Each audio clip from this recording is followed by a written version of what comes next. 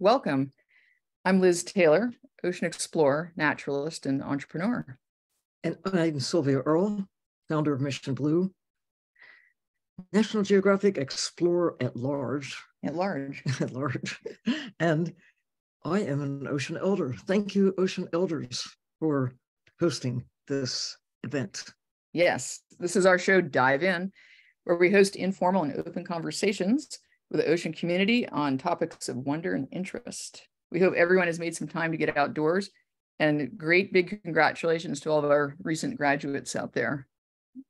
I'm going to start to share the screen and want to remind everyone that you can put questions and answers in the Q&A box, and we'll get through as many as we can today.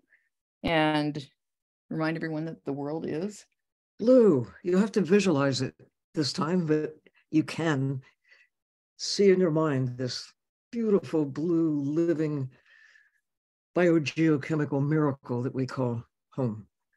Yes. And I have to remind our wonderful host Gigi to allow me to share the screen, please. Oh. But in the meantime, I'm really grateful today to have Dr. Rich Mooi from California Academy of Sciences coming back to us again for part 2 of Echinoderms in Action. Back by popular demand. Yes. I mean, not everything was covered the first time, and I dare say we won't be able to cover everything this time, but keep going. You might have to come back another time. Oh, heck.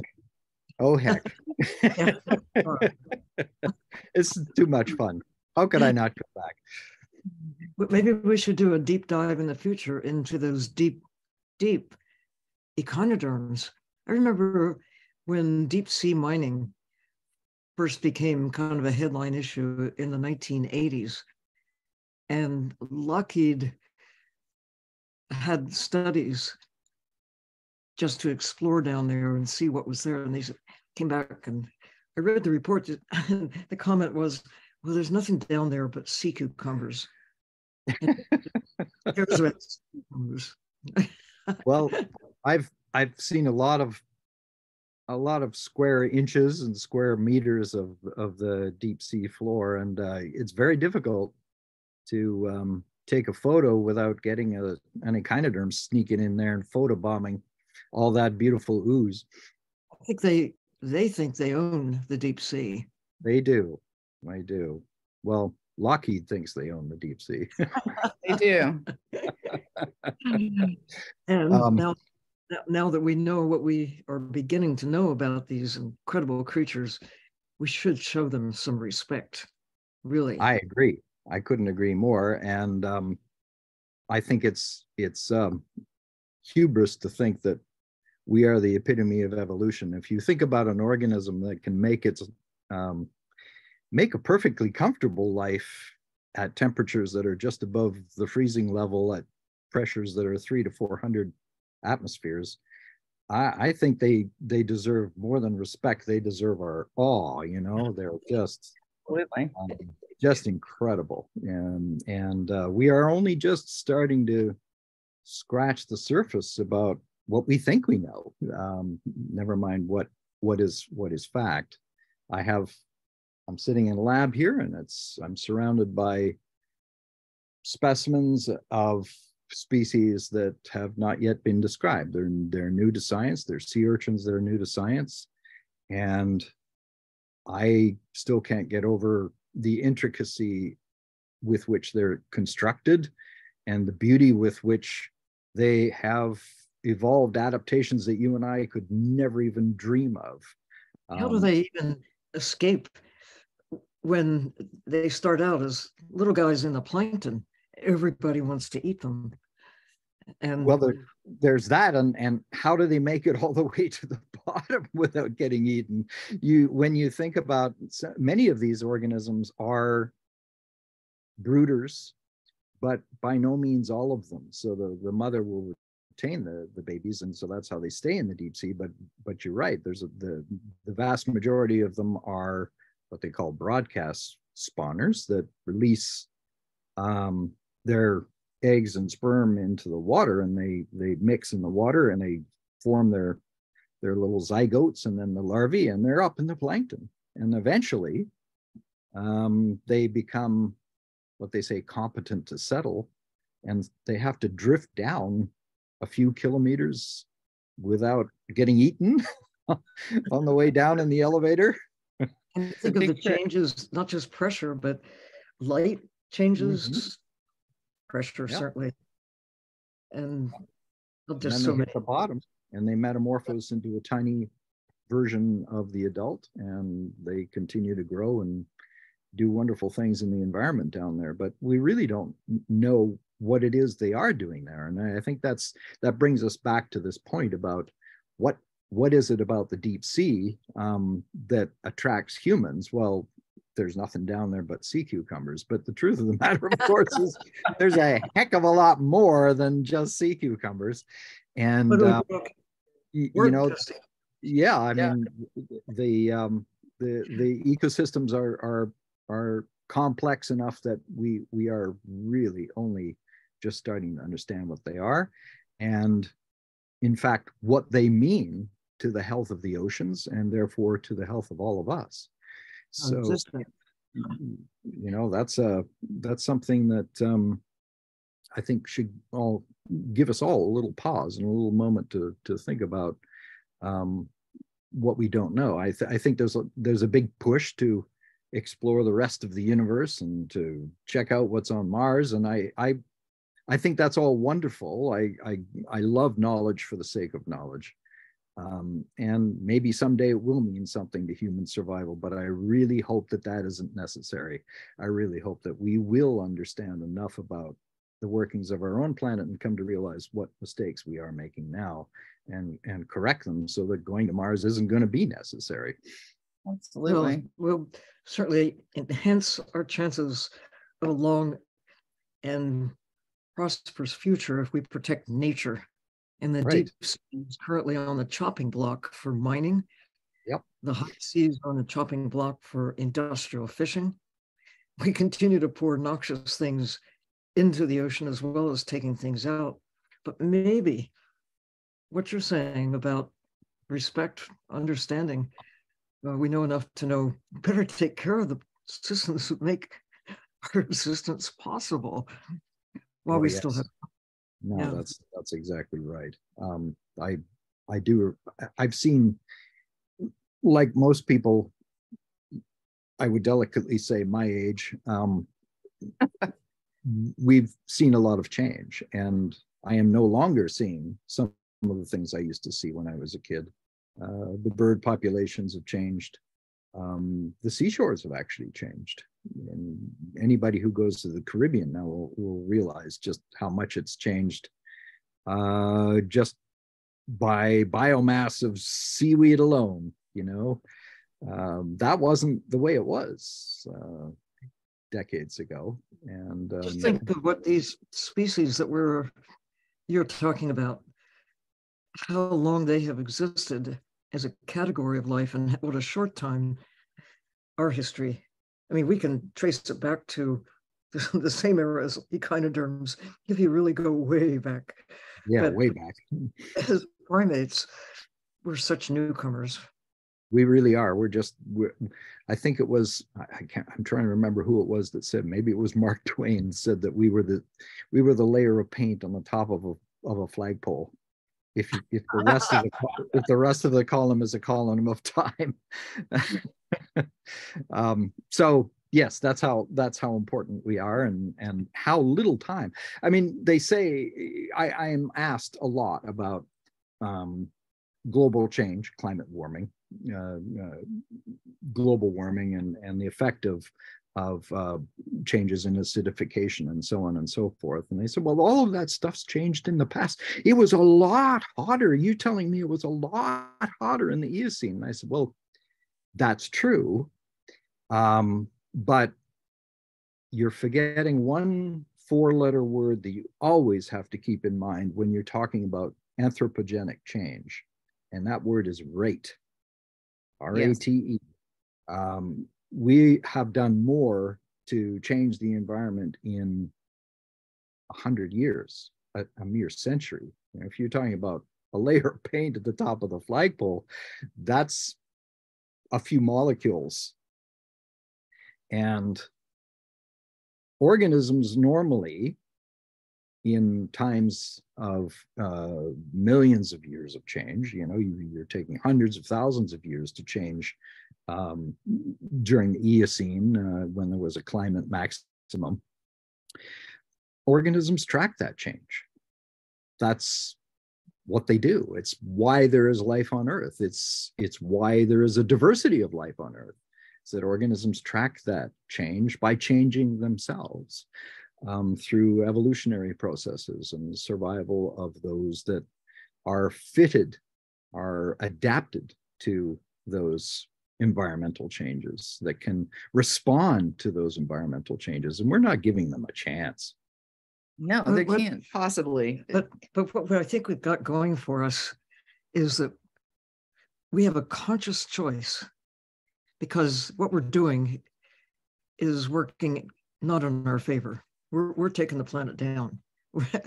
We are, it's 4.5 billion years to get here, and 4.5 decades or so, maybe a couple of centuries, to unravel those very systems that have developed a world that works in our favor. This is habitable for us right now.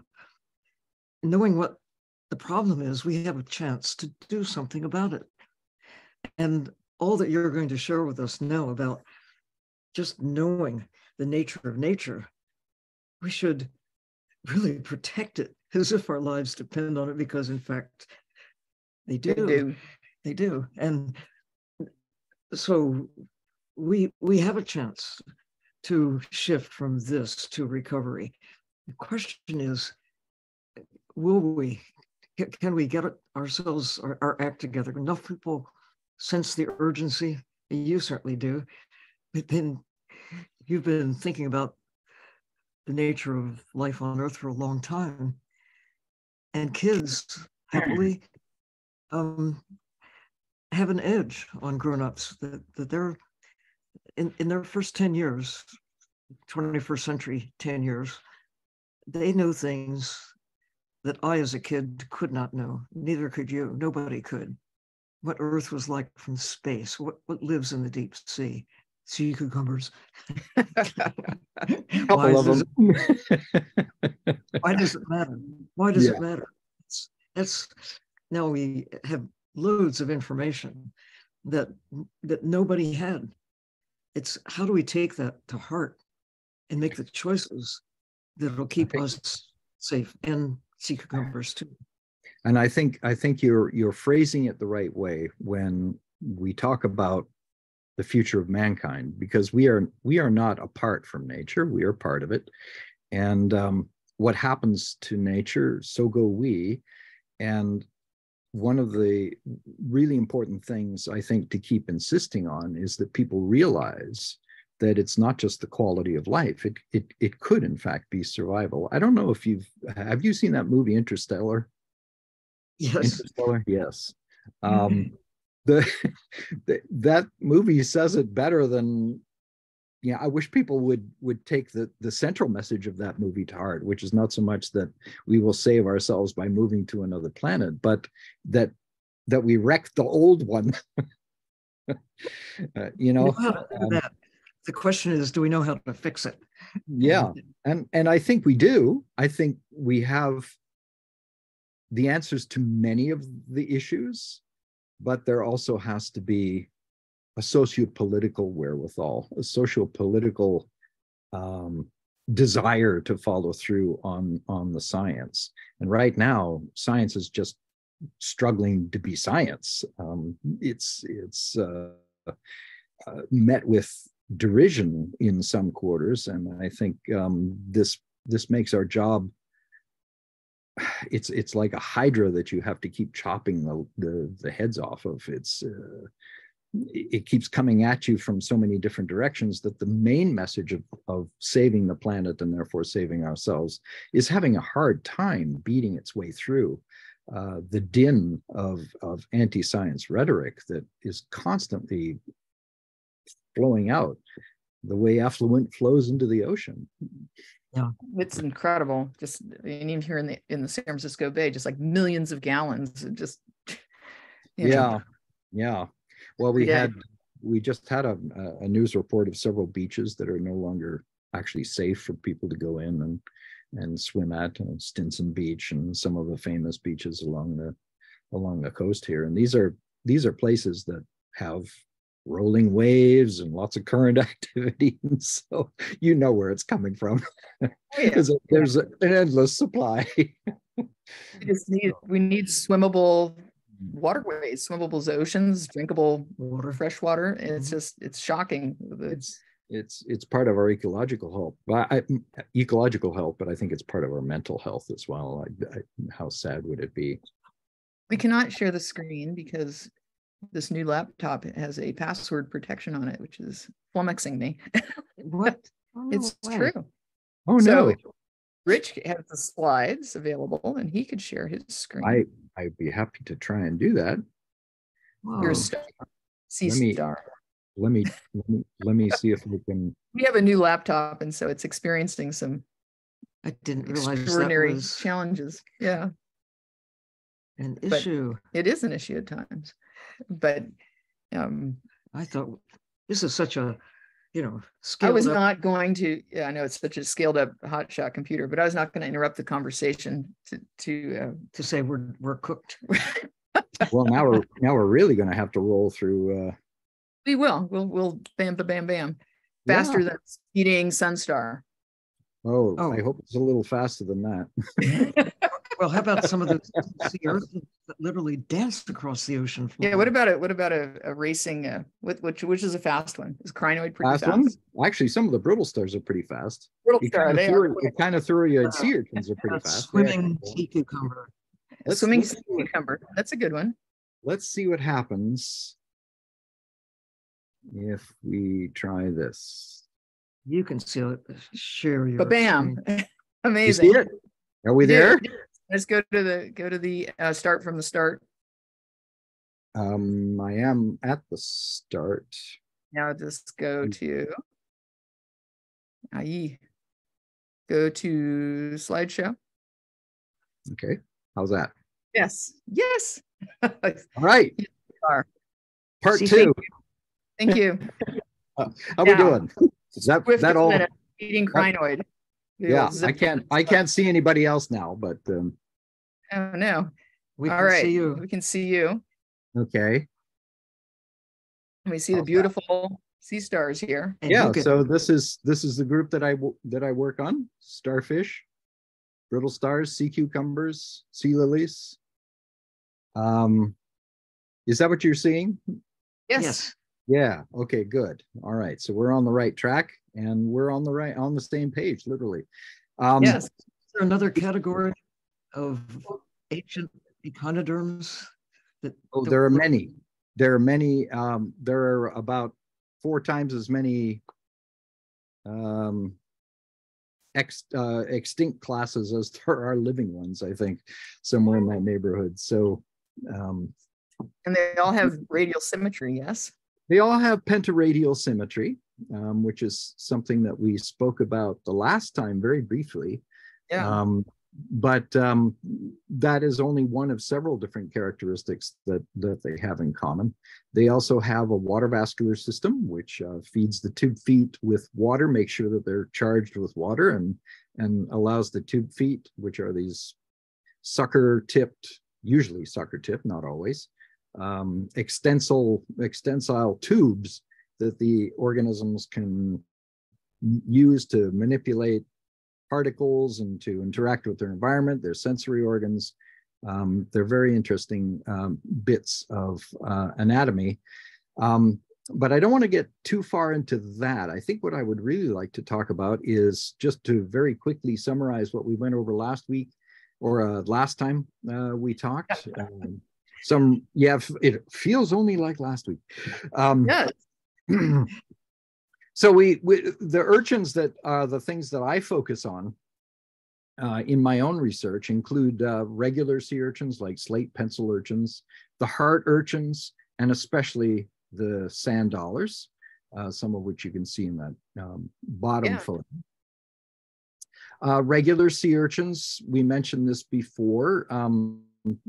Regularity has everything to do with the anus, and in this case, we're talking about the position of the anal opening, which in regular sea urchins is on the top of the body, but in irregular sea urchins is at the posterior end.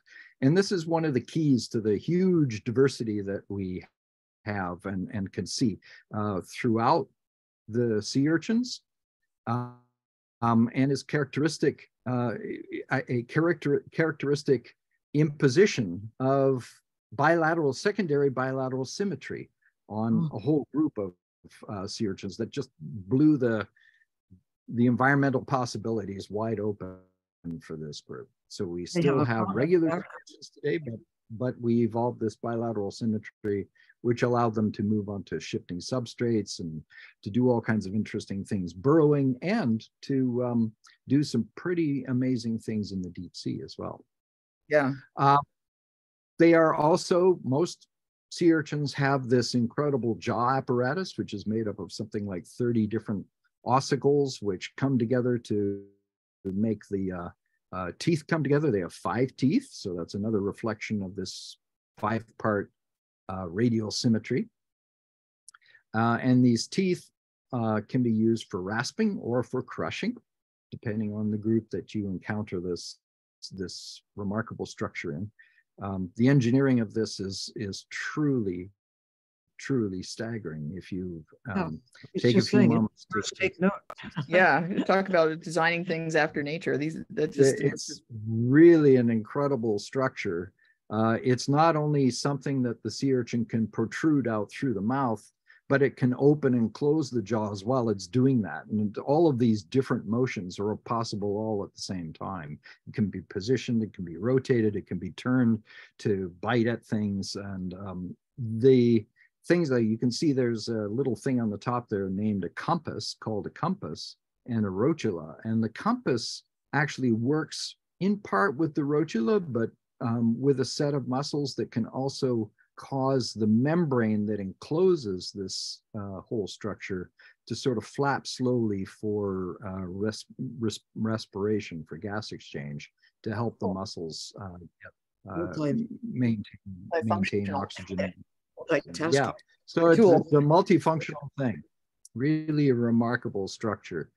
You could spend hours and hours talking about that thing that you see in that picture all on its own, particularly the evolutionary consequences.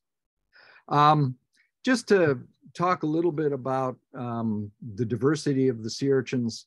The last time we talked about urchin diversity in a variety of different modes, but sea urchin shapes are very diverse. And if you look at the upper left animal there, you got this is one of these running deep sea soft-bodied sea urchins that can charge across the sea bottom.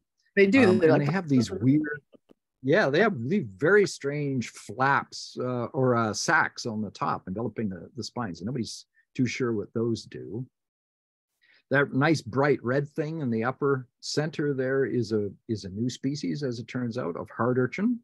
And not all hard urchins are red, but this one does almost look like a Valentine's Day card. Yeah, where does it live? It lives in the Philippines. It's a new species from the Philippines. And it is genuinely that color. That is a really amazing animal. Darn it. The one in the upper right is a funny thing that's can be seen in places like Hawaii in the intertidal zone. And if you think it looks a little bit like a limpet, that's not a mistake. It's convergent a little bit on limpets insofar as it has spines that are really flattened over the top and very, very short, that shed the energy of ocean waves as they hit the top of the animal. It looks like a pangolin. Yeah, it looks a little bit like a pangolin, but I think it looks that way for reasons that are different from pangolins. I think pangolins are trying to protect themselves from predation. This does that, but it's really an energy shedder. It's really a way for them to survive in very high energy, wavy environments, clinging to the rock and the waves go over them without doing any harm.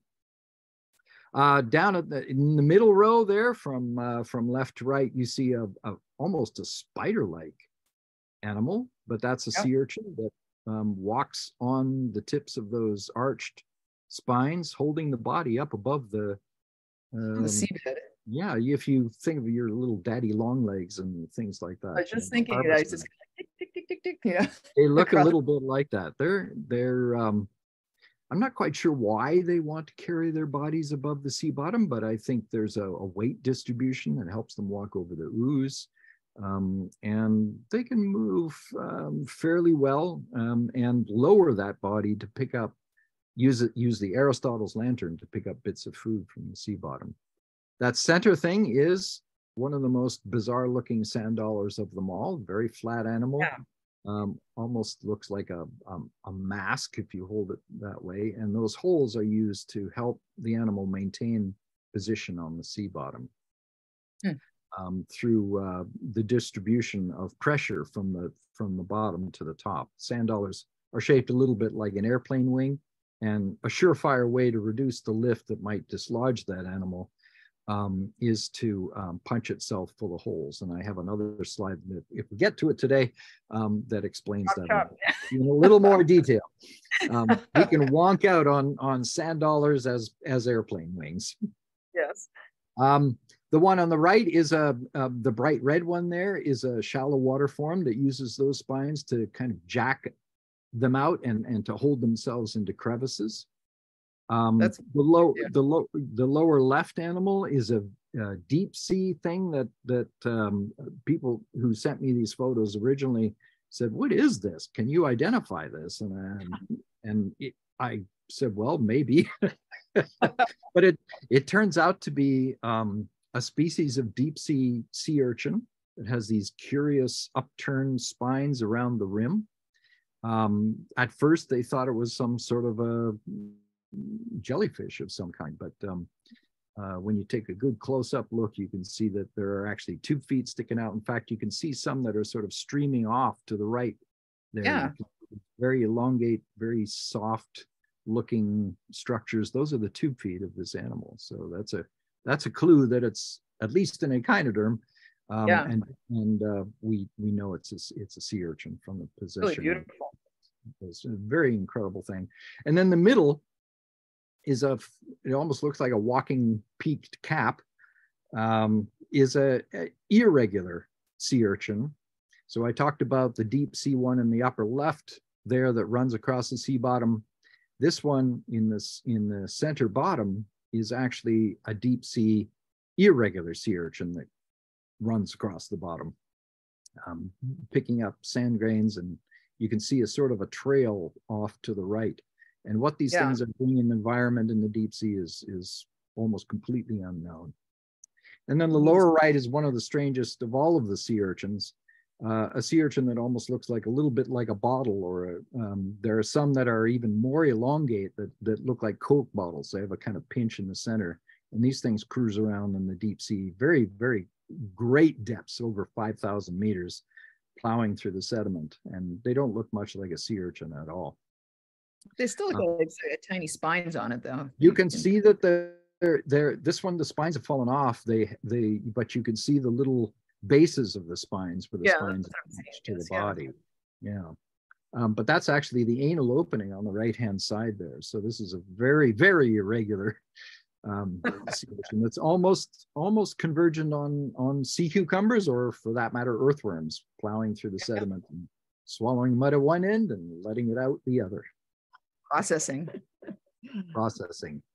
and doing things that we are still only starting to come to grips with in terms of what the they call it bioturbation, when they scoop up sand and they disturb the upper layers and then process it, as you say, and create something else that comes out the other end, maybe providing resources of a different kind for other types of organisms. It's true. I mean, we kind of really take that for granted, whether it's, parrotfish eating the coral that produce sand, or these or the deep sea echinoderms that are kind of processing those sediments, maybe releasing some of the nutrients or adding some nutrients to it in the process. Biogeochemistry in action. Yes, Okay. biogeochemistry in action. Oh man. All right. Now, can I Yeah. Yay. Yay. Okay, so the last time we talked about weird urchins of Antarctica, I wanted to talk very briefly about slow motion chases in the Bahamas, where we have an interesting ecosystem in which there are these very large pencil urchins of a very long spines, and they are living at depths of over 300-400 meters, and they walk around among these sea lily gardens. Now, sea lilies are also echinoderms, and they make their living by propping themselves up sort of on an L-shaped stalk with these little fingers that help hold onto the sea bottom, and they filter seawater that flows by that beautiful filtration device, that crown on the top of the stalk there. But Don't these sea urchins, don't they get a royalty from Dr. Seuss? yeah, they look a little bit like truffulas, don't they? Yeah, they certainly do. And they don't really make a living like truffles. They're not photosynthetic, although nobody demonstrated. Dr. Seuss didn't go into that, but yeah.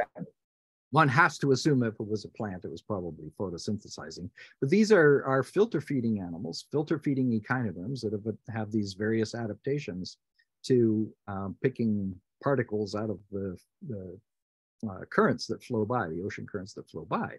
But the sea urchins live among these. They live among us, and they walk along the sea bottom, and they touch the sea lilies. And the sea lily goes, oh, holy crap, there's a sea urchin, and it's going to use its great big Aristotle's lantern to chew me up. So it falls to the sea bottom, basically, like a tree, like a fallen truffula tree, and starts crawling away. But before it does that, no way, it actually can use the arms to crawl. Wow. But before it starts this slow motion chase, it actually will release and break off the distal end of the stalk, the tip of the stalk that the sea urchin is most close to. And it releases that kind of like the way that the lizards do when they break their tail. That's what I was thinking. Yeah, they break the tail and it flips do the same thing. And they autotomize. They break that on purpose, and they leave that little piece of stalk behind so that the sea urchin is preoccupied by that. And the sea urchin, actually, we've collected these sea urchins, we've studied them, we find out that they have these pieces of sea lily in the guts, and they're eating them almost like little candy cigarettes, and chewing them up, and getting nutrient from that, and producing more of itself, in the form of calcium carbonate that it also gets from the sea lily.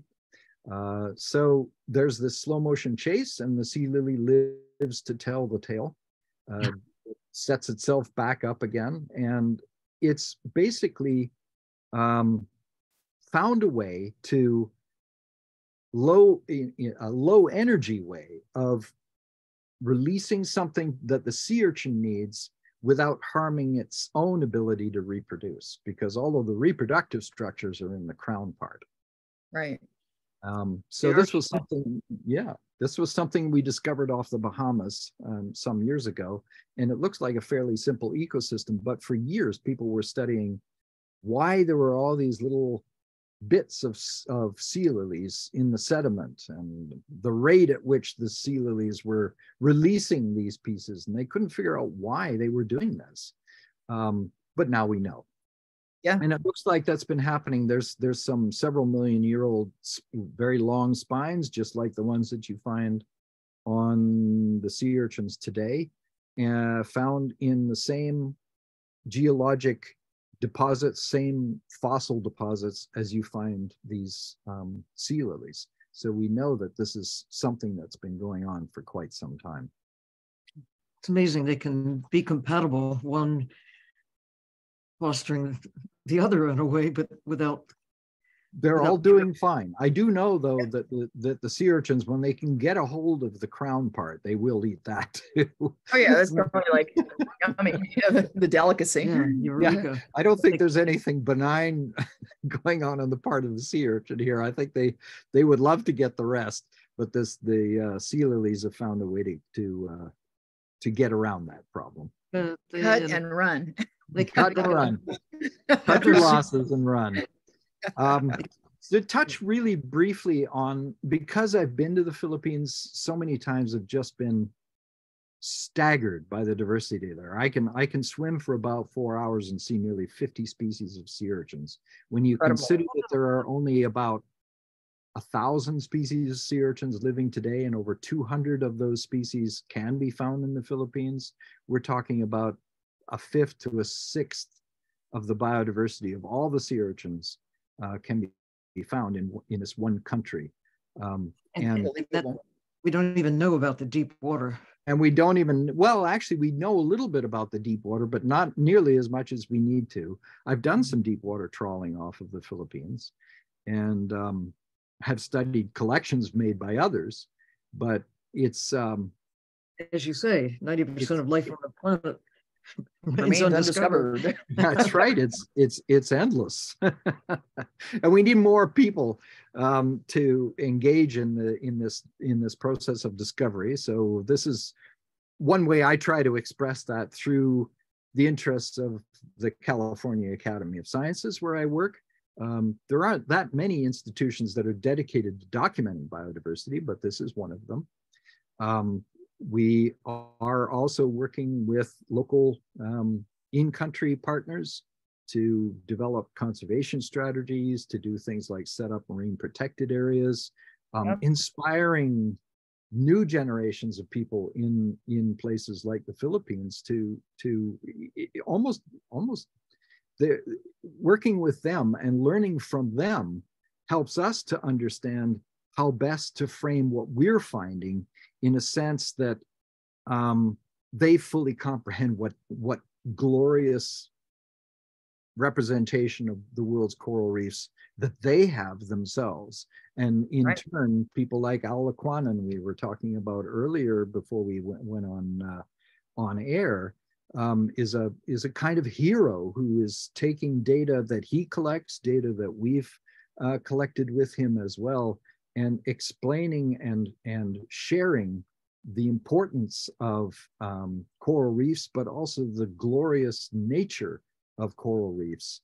And so this kind of discovery and exploration, for lack of a better word, it's kind of sexy, I think, if you present it in a way that that gets people's juices flowing and interested in thinking about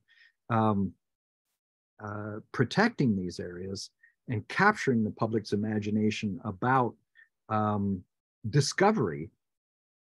Yeah. These are all things that come together synergistically, I think, to help people understand why these places are important. And the sea urchins are, just a tiny part of this story, but it's certainly true that it is a hotspot of sea urchin diversity.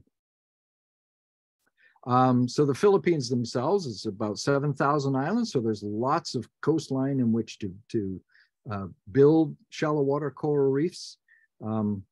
It has a landmass an aggregate landmass of about the size of Arizona, but there are 100 million people living there, most of them in Manila, I would think. And they are the most amazing people I've ever had the pleasure of working with. The Philippines will always occupy a very warm spot in my career. We hear that so often from scientists that have worked there, that it's just a phenomenal space to really engage with the the local community, and they seem so committed to really absolutely area. And it's as Sylvia says, with the knowing comes caring. Yep. And they really are embracing the beauty and diversity they've got and doing things to help protect it, which is awesome. A remarkable place. And these are some of the reasons why I feel dedicated to it, and why I find it so remarkable. You got remarkable colored sea urchins like the one in the upper left. You've got ones that you have to be a little bit careful about handling, like the one in the center there, because they do carry toxins. Yeah. There's a nice story about the one on the upper right. Those colored lines are called iridophores, and they bounce back almost 100% of the light that's falling on them from the blue frequencies. Wow. And they live at a depth that doesn't permit light to penetrate. So why would you bother doing that? They don't produce that light themselves. They cannot produce light. They don't biosynthesize. They're not photosynthetic, or they're not not bioluminescent. They're not making their own light. But it looks like they've developed a startle mechanism whereby fish that hunt like flashlights actually will flash lights at their prey. And if they come across one of these urchins and flash their lights at it, they're confronted with this 5-part burst of blue light, which I'm sure isn't very inviting to hungry fish. Yeah, it's just sort of a bam. Yeah, sort of bam. Yeah, don't. And by the way, I'm covered with spines. Yeah. So, how nature says, do not touch, right? Right. Nature's one of the signs. There's another one of those beautiful sand dollars in the lower left. I won't say too much about the holes because we might be able to cover that later. I'd said a few things about it earlier, but suffice it to say that this species is very, very different from the ones that you see in Florida, not only in the holes, but in the fact that it's adapted to those sandy bottoms in parallel to by developing those holes in parallel or convergently with the ones that live in Florida. So that's a kind of a window on the myriad ways that nature can arrive at a similar situation or a similar solution to a problem that these organisms are facing in their environments. The animal on the lower right, that bright red one I mentioned earlier, that's a close-up photo of those big hefty spines that it uses to jam itself in a crevice. And you can see that one's really jammed into a crevice. I was going to be able to remove that specimen. And then right in the center is something called a hair spine sea urchin. Now we have talked about the calcium carbonate skeleton that sea urchins, of which sea urchins are made of, and that's solid. It's like rock. It's limestone, basically. But these things make spines that are so thin that the limestone can actually be bent. It's almost like, glass is like very hard substance until you spin it into something like fiberglass. This limestone also bend, and these sea urchins have become so expert at manipulating the biogeochemistry of these organisms or of these substances that they can make spines so thin that they are bendable. That's so cool. Yeah, I'd not seen that in a living sea urchin until I went to the Philippines. So, but this is a story that I really enjoy, and if I have a moment to just kind of talk very briefly about the connectivity of nature, because these organisms epitomize how connected everything is. These are very tiny little sea urchins that I discovered living on a piece of wood that we had trawled up from about 1,000 meters. People don't know this, but wood does find its way into the deep sea. Not everyone realizes that wood that's floating on the surface of the ocean doesn't always end up as driftwood. Cellulose, of which trees are made, is actually heavier than water and will sink. The reason that wood floats is that all of the cells that are surrounded by the cellulose covering that makes the cells of a plant become invaded by, are filled with air in a dead tree, so the tree floats. But eventually the ocean claims it, and the seawater will infiltrate all of those cellular openings, force the air out, and the log will become, well, I guess, waterlogged. And it will sink to the sea bottom. And these little sea urchins find that injection of energy into these otherwise low grade energy depauperate environments in the deep sea and make a living on the wood. That's so wild. They actually have a kind of gut microflora. We and like us, sea urchins cannot digest cellulose, so they live commensally with these gut microflora that digest the cellulose and break it down into sugars that the sea urchin itself can feed on.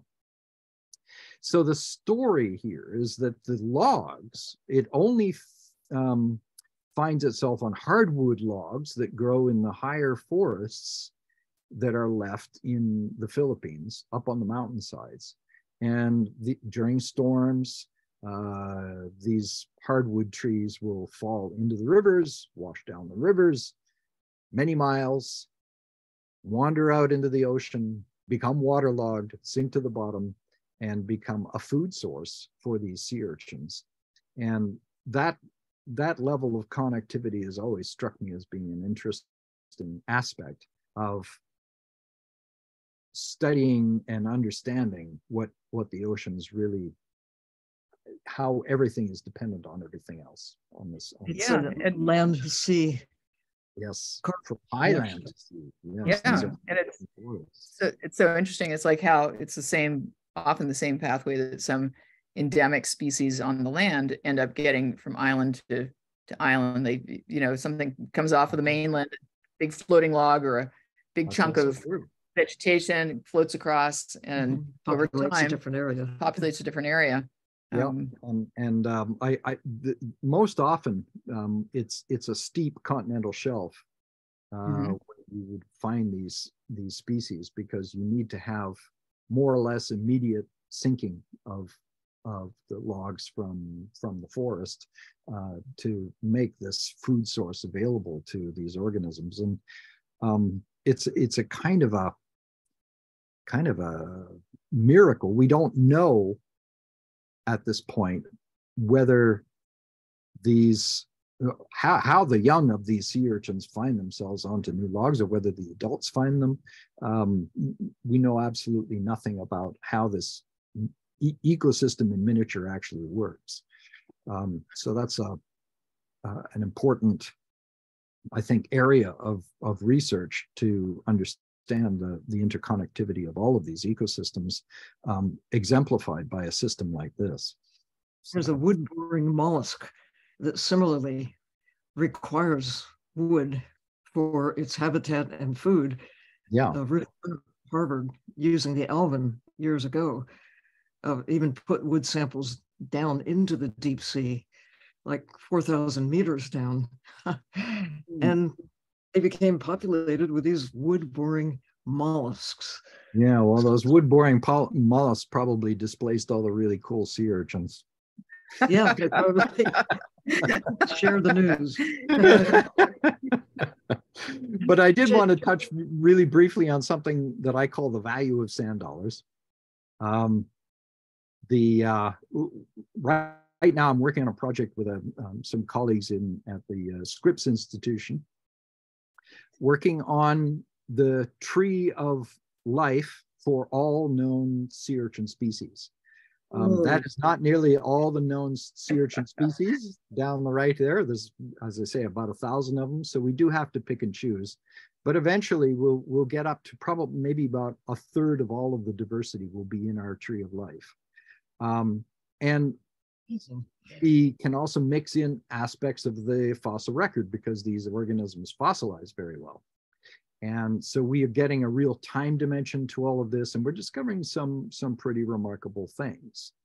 This is a little poster I made up some years ago, which is intended to illustrate the diversity of all of the different sand dollar species. There are about 200 and some odd living sand dollar species, and they're all placed into this one big group. You've got the sea biscuits in the upper left. You've got funny looking, there's that funny looking monster mask in the upper right group. And then the major group in the center is what I would call the true sand dollars, the sand dollars that I think are most familiar to people. And even among those, there's a lot of diversity. You got 2-holers, you've got 1-holers, you've got 5-holers, 6-holers, all kinds of interesting, different strange morphologies, even within what you think. Not every sand dollar, you pick up a sand dollar and it's not one size fits all. They all have a variety of specializations that are a little bit surprising to people when you start explaining them. But what this molecular work is starting to show us is that this group here is actually not at all related to the other sand dollars. So the sea biscuits and the sand dollars arrived on this morphology, this flattened morphology, living in beach environments and so on, independently from the rest of the sand dollar group. So I was mistaken in placing them all together in the same group. The molecular results suggest that all of these weird adaptations that they have to living in these wave-swept environments evolved convergently. And that's a lot more interesting, I think, than putting them all in the same group. Yeah. So like the Tasmanian tiger and wolves. Yes, it's exactly like that. Or bats and birds. Yeah. Yeah. You know, you look at one set of adaptations, say, oh, they all fly. That's amazing. And they eat insects and they do all kinds, but they've convergently developed these amazing abilities through natural selection that provided a solution that was very similar to the same set of environmental parameters. Very curious. So I mentioned the flatness of sand dollars. There's that cross section of a sand dollar. You can see that it does look a little bit like an airplane wing, and an airplane wing works, at least in part, through something called Bernoulli's principle, in which fluid experiencing acceleration also experiences a drop in pressure. And so there's an area of relative low pressure on the top of a sand dollar in a current. And that causes a sand dollar to dislodge. And they're very picky about where they like to live. They need to have precisely the right kind of particle substrate sizes and food and so on. So they don't like to get lifted off and blown away to somewhere else. Like they want to stay in place. Yeah. Yeah. If they land upside down, can they upright themselves? But they can do that, but it takes some time. And if the current's strong enough, it just keeps flipping them over and over. Flipping them, yeah. So there's 3 different ways you can counteract this. One is by fixing yourself in the sea bottom, like the guys in the upper left there. They actually stick their front end in and make their living upright. That's the one species that does that, is the one that lives off of California. Go figure. The one that's weird. So weird. The one that's weird. The second way is to add weight. And the juveniles will swallow magnetite sand grains, or maybe they grow them themselves through a microbiota and deposit those in a peripheral band of magnetite that helps add weight to the animal's body until they become older, when the calcium carbonate that they use to make their bodies, their skeletons, starts developing a thick peripheral set of buttresses and pillars. If you break open a sand dollar, you can see these. And those are used to add weight. So that also counteracts it. But I think the most interesting way is to punch yourself with holes in such a way that you can equalize the pressure on the top. Yeah. It is very cool. And so they do that. Sea cucumbers. I thought I would really briefly run through a few slides here that talk about the different groups of echinoderms that are related to the sea urchins. Sea cucumbers are, in fact, not just decalcified sea urchins. They are actually giant larvae. Wow. If you study the growth sequence of any of these, of something like a sea urchin, you can actually, there are truncate, you can cut off the end path of becoming what a sea urchin looks like, and you end up with something that retains a lot of the juvenile characteristics of the larvae that you see in other echinoderm groups. And that's what sea cucumbers basically are. They have this tuft of feeding tentacles at one end. You can see in the one in the upper right there, that beautiful branching mass that uses that filter feeds, and a little anal opening. Here's a quick look at the horrible massive stuff that's inside of a sea cucumber.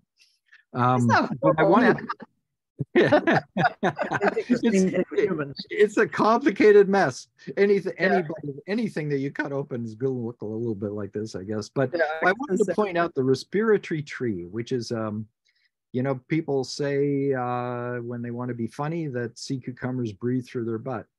And to a certain extent, that's true. They actually will pulse water in and out of the anus that goes up, and there's gas exchange happening between the seawater that flows up that respiratory tree and the internal body cavity of the sea cucumber. That is also the residence space of the pearlfish, which is this famous little thin fish that wiggles its back end up inside the anal opening of a sea cucumber, and it actually lives in the respiratory tree. It doesn't actually live in the gut. So home is where you find it. hang your hat. Yeah. But sea cucumbers are clearly echinoderms. They have these beautiful calcium carbonate structures in the body wall that are made of a special type of limestone that's characteristic of all echinoderms. So Cuvierian tubules is a mechanism that sea cucumbers use to ward off predators, a set of sticky threads that they can emit through their anal opening. They can also kick out their guts, and while the fish is busy feeding on the guts, the animal crawls away, kind of like the sea lily story. Yeah, I was going to say, sea lily. Starfish, some diversity of starfish there, including on the lower right, another species of organism, echinoderm, that lives on wood, which we found in the Philippines. A very interesting thing that we call the wood stars. But you can see the beautiful 5-part radial symmetry in most of these, but in the upper right, the crown of thorns starfish has multiple arms that it adds later on in its life history, on top of the basic pattern of 5. Brittle stars, very closely related to starfish. You can see the resemblance, except that in brittle stars, the central body is more strongly demarcated from the rest of the arms. And the arms are very flexible. They're almost vertebra-like, and can be used to help the animal crawl really quickly across the sea bottom. Yeah, these are the high-speed guys. You know. Yeah, they're the high-speed guys. They can actually really move, and they can use, some species can use the tip of the arm to whip around prey organisms. And when you see that happening, you realize that these are not slow, ponderous organisms. They can actually do some pretty amazing, fast things. It is very like cool. Indiana Jones with his whip. That's right. Yeah, that's right. Except they kind of make a little cage around the swimming amphipod or whatever happens to be trapped. Trap it, yeah. Trap it. Sea lilies, we talked a little bit about that. They're basically 2 groups. There's the kind with stalks and the kind without stalks. Brilliantly colored reef organisms. I love seeing these guys. So pretty. Sort of a holdover from the Paleozoic in some respects. The stalked ones especially have this sort of Paleozoic look to them. And one of the things that I wanted to say about all of those things that I just showed you very quickly is that they all have representatives that can live in the greatest depths of the ocean. And there is a push now to exploit the mineral resources that exist there, pushed by our own love of the same technology that we're all watching this on.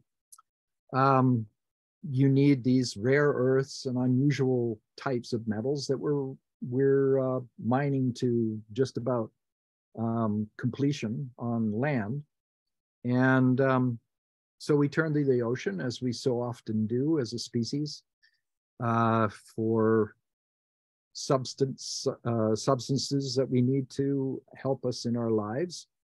And one of the ways of dealing with that is to do deep sea mining. And I think clearly I can't do justice in the next few seconds to the whole concept, but I think that the organisms that I work on, the echinoderms, the diversity of the things that live in the deep sea, the new species, all of those things add up to, we don't know what's going on down there, and we need to know that before we do anything like this. Absolutely. There's so much justification for caution, the precautionary principle here. And here's the thing. We have already mined so much from the land. And the great thing about those metals, those minerals, is you don't use them up.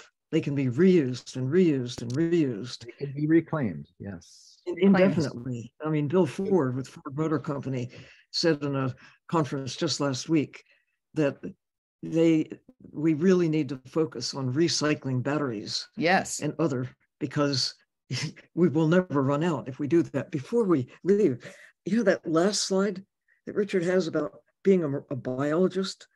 Please. Oh.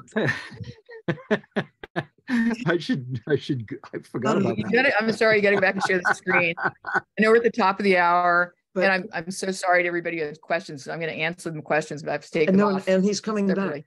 He's coming back. We're going to get. Wait, you're going to make him come back 3 times? Yes, we are. The third time. Twist my rubber arm. Twist my rubber arm. The questions I get, you get, Liz gets. You know, please take a look. I mean, you concocted this, Rich, but it's true. This is our reality. I do. Yeah, this is the reality right here. What society? Yeah, this is something I found on the internet. I don't even remember where, but the lower right could not. What I really do is that's only part of it, obviously. Yeah, what I would like to do is the MacGyver stuff. That's a lot. Yeah, but I think all of our desks look like this. You know, it's just. Actually, we all do a little bit of each of these things. Yeah, I think that's the case. That's the truism in this slide. It really is fun. It is among fun, other things, but it's priceless. All right, now you can stop sharing. Okay, I'm going to stop sharing. All right, there we go. Awesome, thank you. But we are a little bit past the top of the hour. Yeah, we did a few questions, but I will. I was bound and determined to get through the slides so that the next time we meet, I know we can start afresh. Yes. All right. But before we do close today, I really want to say thank you, Rich, and to Ocean Elders, our producers, and mostly to all of you out there in the community that keep coming back to dive in and participating with us. Especially to come back to listen to this guy. Yeah, right. Water connects us all, and we're so grateful to you. Enjoy the summer. We're going to be taking a break until September, but until then, take care of the ocean. As if your life depends on it, because it does. It does. It does. Thank you, Rich. Thank you, everybody. And I'll get your questions. Promise. Bye for now.